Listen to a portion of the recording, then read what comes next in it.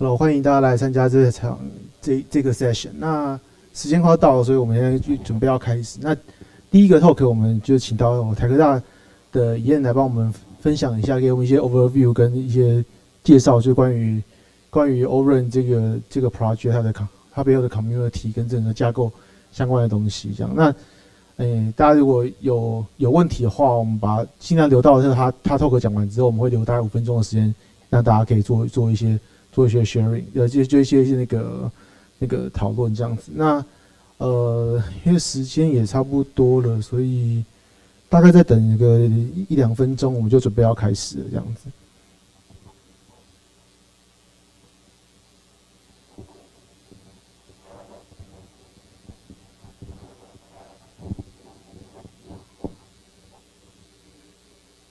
这边除了秀吉之外，还有谁是 speaker 的吗？不是 ，OK， 因为我要等其他 speaker 来。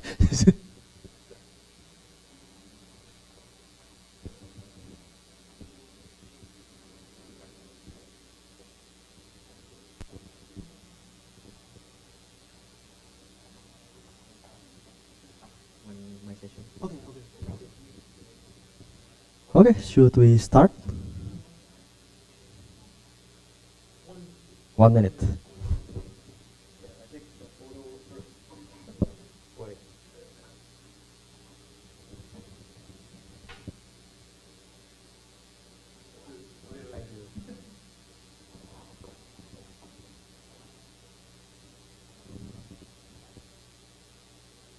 Okay, it's the time for we to start the session. Okay, good afternoon everyone. Let me introduce myself first. But first of all, thank you to attending this session. My name is Ian Joseph Chandra. I am from Indonesia and I'm the student in here. I am the PhD candidates in this in NTUST, and I'm helping my professor to present the projects in the 5G, especially in the Oren. Yes, my lab. Right now. I'm behalf of Broadband Multimedia Wireless Lab. This is the lab inside the Department of Electronic and Computer Engineering, Tensekong, and yeah, in NTUST. But before we going more detail into what I will be present, may I know for the audience, are you a student or maybe are you an expert in company? May I know? Maybe from student, a bachelor or master's.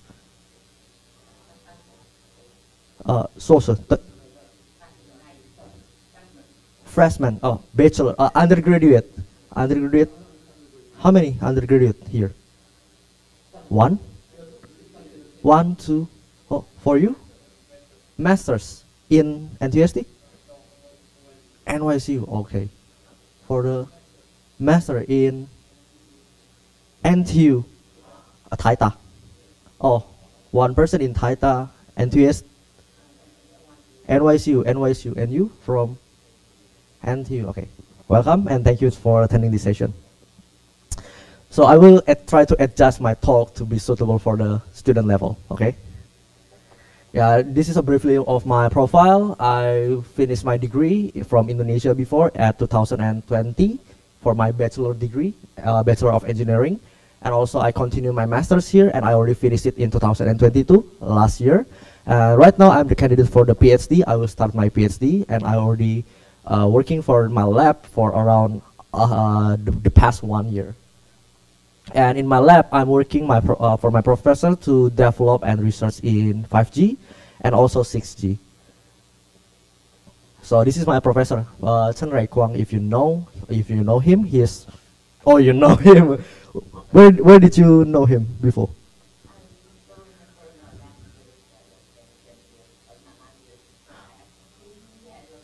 Oh, okay. So you must be quite familiar what is the content for my talk, hopefully. Okay, so yeah, he's the distinguished professor in here and the expert for wireless communication, starting from 5G and also wireless. But right now, since our lab is contributing as the one of the Taiwan lab for the developing the ORAN for in the 5G, so we focus on the broadband 5G research in here. And I'm on behalf of the ORAN Alliance and also the ORAN software community. I will try to describe what is it, and hopefully it can help for all of us. So this is also the contributors in our lab, the master students, and also the PhD students over here. We have some sponsors for this project, starting from the NSTC, National Science of Technology and Council from Taiwan, and also from Compal, Chunghwa Telecom Lab, Yaoray, III, i3, Viavi, Nokia, Intel, Radisys, UV Space, Keysight, and also Barbara from Europe. So the outline, I will try to briefly explain what is RAN, Radio Access Network, in 5G, and also I try to briefly what is the difference between ORAN Alliance and also ORAN software community. So basically of the RAN, if you know about 5G technology, we will have the 5G is divided by two. The first one is the core, and the second one is the RAN, Radio Access Network, or maybe some of you will say it like base station. So RAN is the base station, it's the same. And since 2019, we're starting to develop the open source version because we want to, for example, if a telecom company buy the RAN equipment from a single brand, they will not be able to integrate. For example, if I buy it from Nokia, we will not be able to integrate it with the Ericsson version. So we want to break through this lock to be open source. So any kind of equipment from any other brands can join. We can integrate each other, and yeah, that's the purpose of the open source. And also, the second one, we want to enhance the development and also the research in the ORAN, in the RAN. So the challenge is starting from how we can train the people that want to develop 5G, and the second one, how we can improve the security of the network, and also the innovation inside using, for example, using AI, using a cloud-based and any other things. Right now we have some development in Kubernetes as well for the 5G and also for the 6G. So in the past, this is the architecture for the broadband. This is the 4G, and usually it will be separated by two. We have the mobile core. This is all servers, and we have the base station, or we used to be called E not B in here. And if a person having a call, the direction will be, okay, the data will be sent, the signal will be sent to the base station, and the base station will have a connection line to the mobile core over here. But this is the old technology. The purpose of the base station is we have the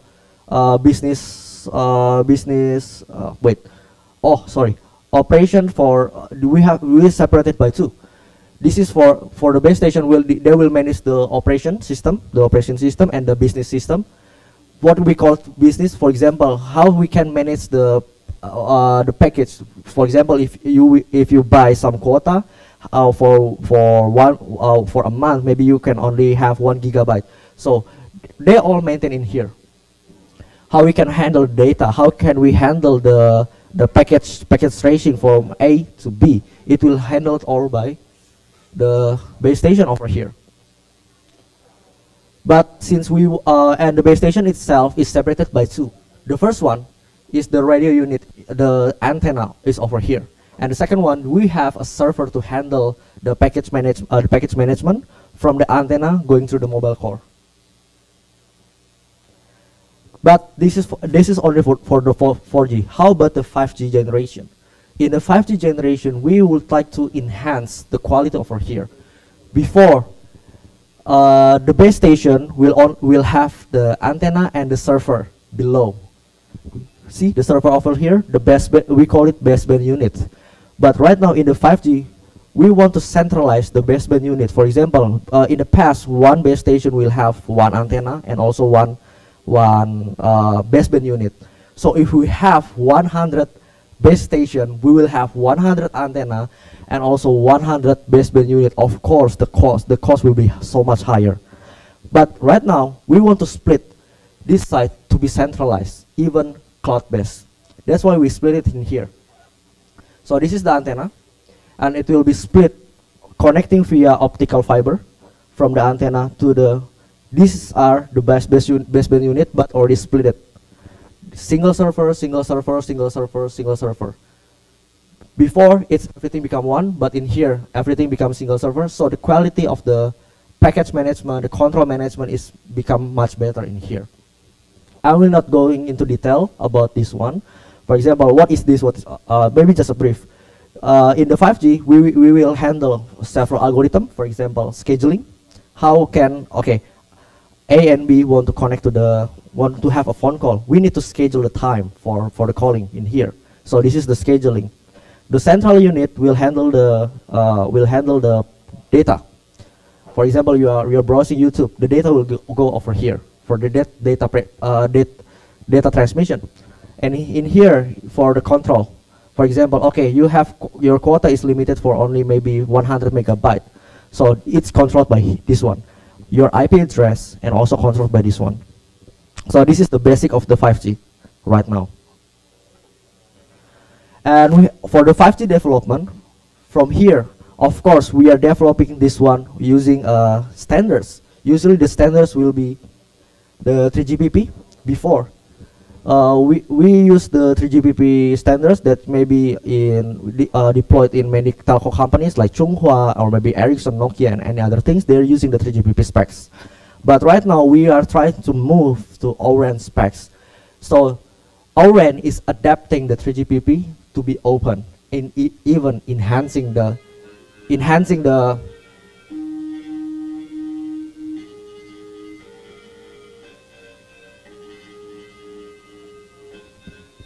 wait for a moment.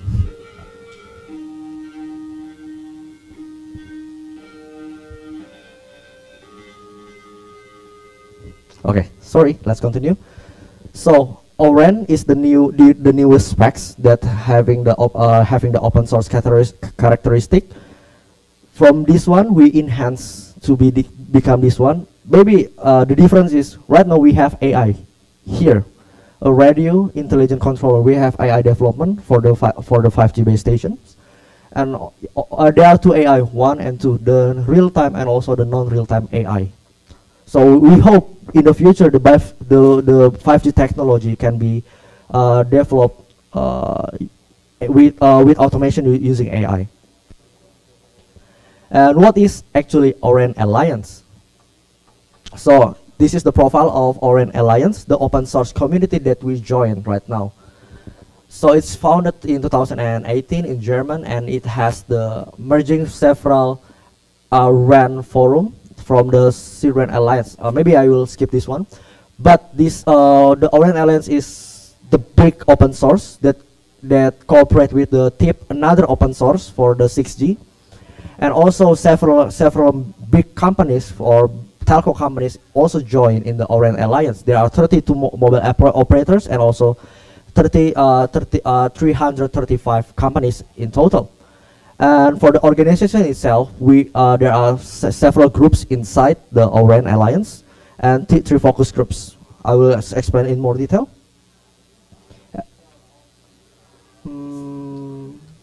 Okay, let's here. So the O-RAN Alliance is the big community. So inside we separate the working group into 11. What kind of topic do you want to research in the 5G open source? We have, for example, use case. We have AI development in here. There are 2 working groups for the AI development because these two separated by 2 because the use case is different. For the first one, we need the fast AI. The second one, we need the big processing AI. So we separate it. And we have the front haul. Front haul is the part that connected from the antenna to the servers. This we focus on the interface and also security. This one. And how about if we want to deploy the 5G into the cloud environment, and also some open front haul and also codification. We can continue. And we have 3 focus groups in here. The first one is where they are specify the standards or the specification for the 5G. And the second one, when we have to work together with the other engineers to testing the environment within the servers, and how to integrate between labs. And the second one, how we can open source focus group to deploy our work from the testing and integration into the world. And we also have one research group. This is where maybe many professors, many experts will try to think the future works for the O-RAN and for the 5G and 6G. What the things that we need to develop? For example, okay, we have Kubernetes, we have AI. How to develop more? How to save the energy using the AI as well? So from here, from this structure, okay, this is how we working as a working group. For working group 1, they will try to take a look the use case of each part. This is the part of 5G. The SMO is the dashboard. Once again, this is the AI. This is the data processor. This is the scheduler, and also this is the transmitter of the antenna. So each working group will focus on each part. For example, working group 2 will focus on the AI for the big or the heavy load processing. The working group 3 will focus on the high-speed AI, high-speed transmission. Working group 5 will focus on the audio or the scheduler, and working group 4 will focus on the radio unit or the transmission, the antenna, and many other working groups for here. Okay, what is the difference between O-RAN Alliance and O-RAN Software Community? If the O-RAN Alliance is the big community or big organization, OSC is inside the O-RAN Alliance. So our job in here is to develop the specs that specified by the O-RAN Alliance. For example, oh, we need to create some algorithm, we need to create some AI. So we are the one who developed this one. So this is the profile of O-RAN Software Community, developed by 2019, and our lab, NTUST and also NYCU, already joined this community since how many years? 4 years ago. So we are funded by the O-RAN Alliance and also Linux Foundation. So we have two big community above the OSC. Okay, so we skip this one. I think I will skip this one. And in the OSC, we are cooperating with not only with the university, but many other big companies also join to develop the O-RAN software in here. For example, we have Chunghwa Telecom Lab, and also Nokia, Ericsson, and Redisys, and also Intel in here. So for example, we have several specs in here, right? This is the specs that developed by the O-RAN Alliance, and we have several companies that working to develop this one as well. For example, for the AI, Nokia also developed the AI for this part. Redisys is for the scheduler for the 5G. Intel also developed the scheduler. And many other things. We have China Mobile and also Ericsson. And also Samsung in here for the AI and also machine learning platform. So this is Taiwan's contributors for in Taiwan we have National Taiwanese us, the NTUST, and also NYCU. We are actively develop the O-RAN specs, and we also have partners from Yaoray. Yaoray is the company that focus on the security. We have some testing security. For example, the Lyron is the company that have the radio unit. They are fabricating the antenna for the 5G. And we also have Intel that developing the scheduler and also the server for the 5G. And also Viavi Solution, this is the testing company for they have the simulator for 5G. So if a company want to test the algorithm, their new services, the Viavi will help us to test their algorithm. Also Chunghwa Telecom and the Chunghwa Telecom Lab, and in the past Compal also developed the O-RAN. The newest one is the Nokia. This is for the layer 4, the transport layer. They want to open their service for the O-RAN specs. And where we can find if you can scan the QR code, this is the source if you want to learn more about the O-RAN specs. and also what we have developed right now inside the OSC. Maybe I can try to click this one. Yeah, so this is the dashboard for us to share what our work from the source code, the specs, and the working groups. For example, if you're interested in presentation, projects, partnerships. For example, this one. We have several projects in here. For example, AI. If you want to know more about the AI, you can click here, and also try to contact who's the person in charge for this project, and you can have you can contact them in email, and you can join have some research joint project in here. Okay, so if you want to know more about OSC, we can have more Q&A in after this talk, and for right now we already have about 8 release of the version of the codes, the source code. We are starting from 2019, and each year we try to have a new release, and for example, a new algorithm, a new AI, a new integration result. And for our lab, actually we are not working alone with Taiwan only. Actually we have another lab in USA, one in the New Jersey and one in the California. But we have for the Taiwan lab we are quite unique, because for the other two actually they are not education based, so they are not able to integrate with, they are not able to cooperate with.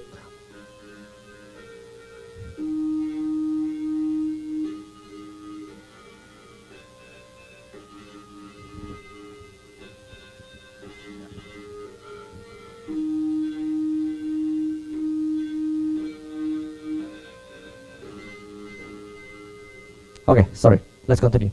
So the difference between the Taiwan lab, the NTUST and NYSU, with the USA lab, they are, let me show this one.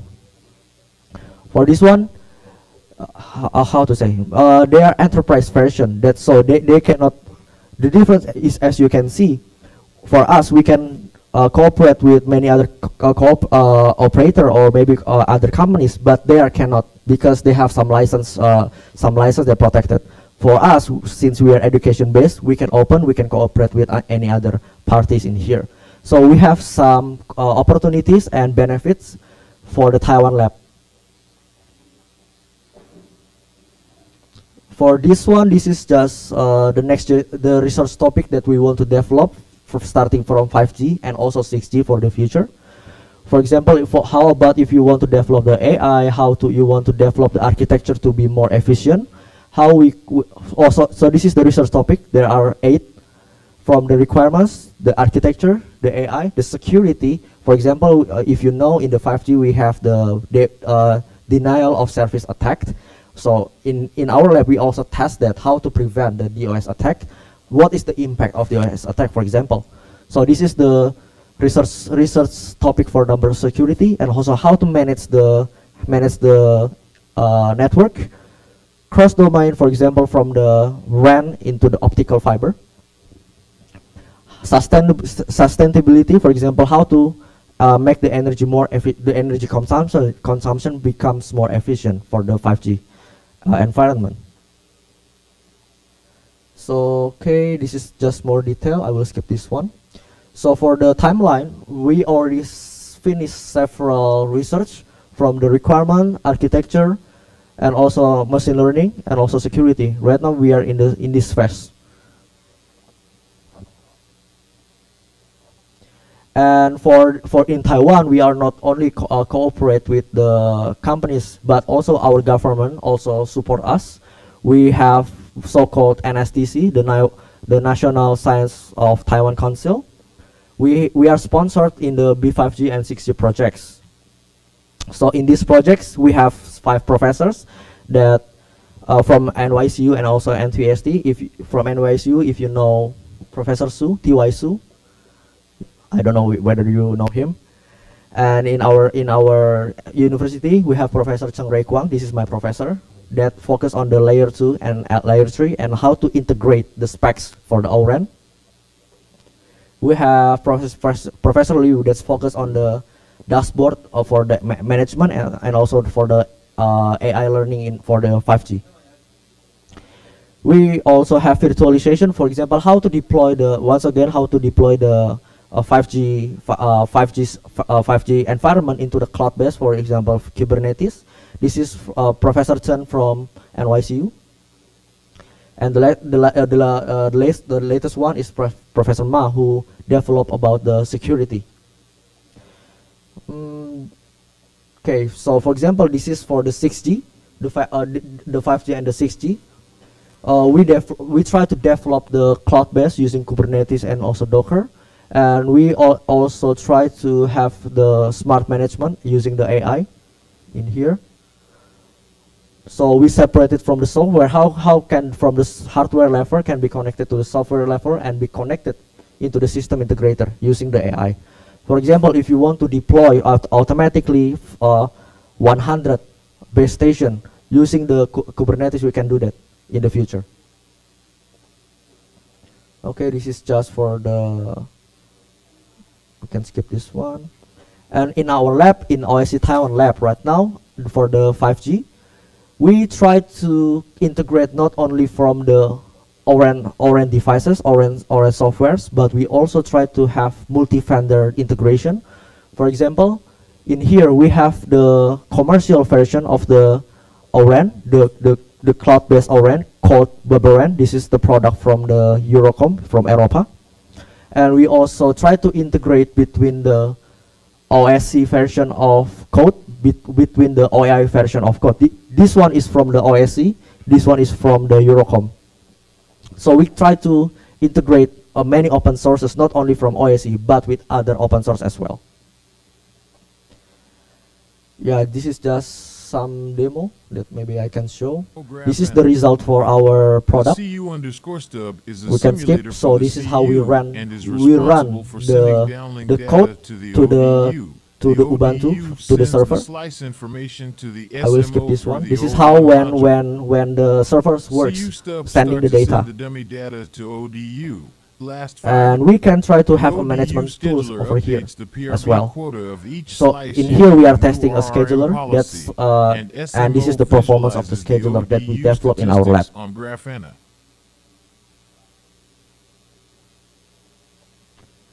So yeah, in summary, our lab is supporting the open source, and I believe we already started from 2019 even until now, and we are keep growing. And in our journey, we know that we cannot work alone. That's why my professor with the other professors works alone.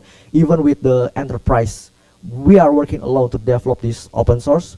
So our quality in the 5G in Taiwan especially can be improved. So yeah, that's all my presentation. If you have question and this is the Q&A session, we can have questions. Any questions?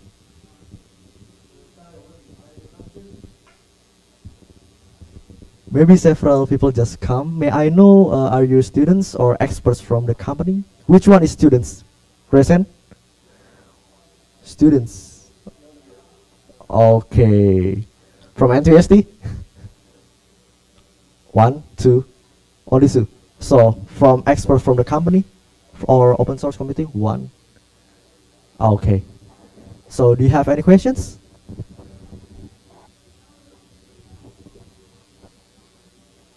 Okay. So it actually based on the use case. Maybe I need to go to this one. For example, this is for the near real-time AI, right?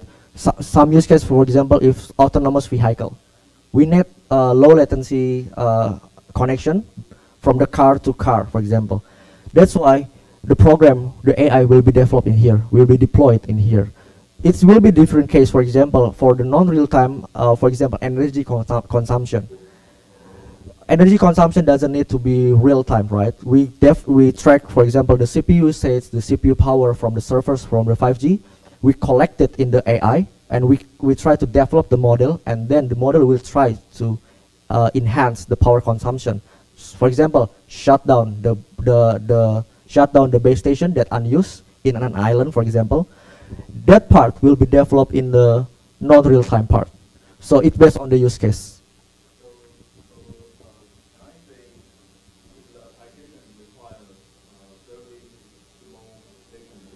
Yeah.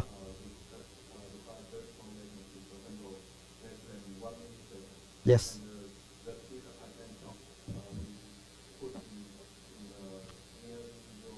Yes, correct. Yeah, for the use case, for example, the autonomous vehicle. Thank you. Any other question, maybe, from the students or maybe from the experts?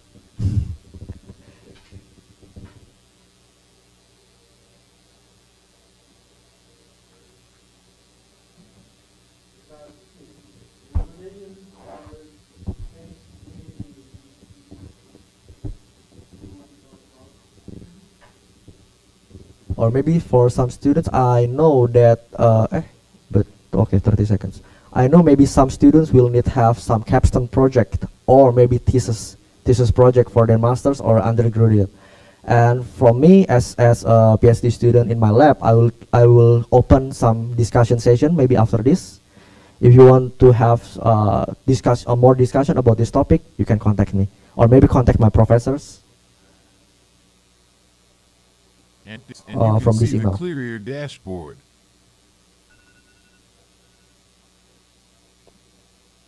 Okay, maybe that's all my talk. Thank you so much for attending my session. I hope for everyone that interested in 5G can have more insight and knowledge from us. Thank you.